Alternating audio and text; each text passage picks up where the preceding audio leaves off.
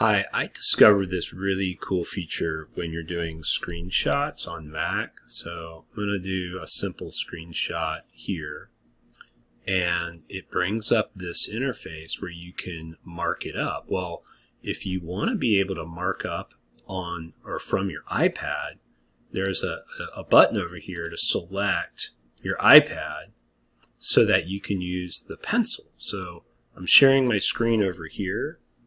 And so off camera you can't see me, but I've got my pencil, and like I can do some highlighters.